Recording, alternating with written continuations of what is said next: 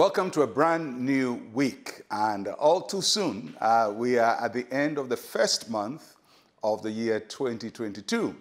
Time flies very quickly, and January has come to an end, and we have 11 more months to go. And may the Lord who has brought you to the end of this month see you through every month throughout this year.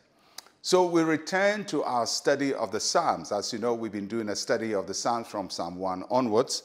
And so today we go to Psalm 9, and we'll be doing selected verses from Psalm 9. We start with verses 1 and 2. I will praise you, O Lord, with my whole heart. I will tell of all your marvelous works. I will be glad and rejoice in you. I will sing praise to your name, O Most High. Psalm 9 is a psalm of David, and it is a psalm that intersperses with thanksgiving, with hope for deliverance.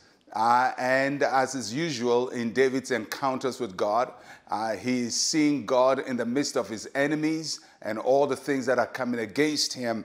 And in the midst of that, he speaks to us about God. And one of the things we learned from the opening verses of this psalm is the way David uses the phrase, I will. And so there are 4 I wills in this passage that we'll take a look at. The first one, he starts by saying, I will praise you. That is a statement of intention and a statement of choice. So praising God is something we choose to do.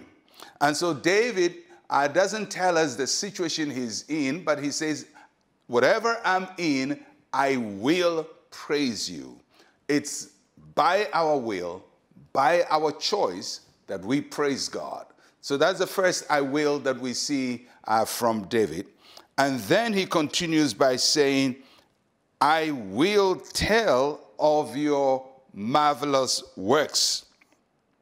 So David is telling us how to praise God. When we're praising God, we tell of his marvelous works. We recount his works.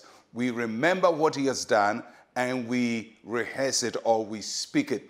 The songwriter says, you count your blessings and you name them one by one. When you forget what God has done, you cannot praise him. You can only complain about where you are, but when you remember what he has done, what he did last year, what he did 10 years ago, what he did yesterday, then you can praise him now, even though you are not in the best of conditions. So he says, I will praise you. I will tell of your marvelous works. And I like the third one. He says, I will be glad and rejoice in you. There is something to note about David. He says, I will do that. In other words, I'm choosing to be glad and rejoice in you. What does it mean? I'm not in a joyful place at this moment. I'm not in a happy place. Life is not going on well for me, but I choose to rejoice and be glad.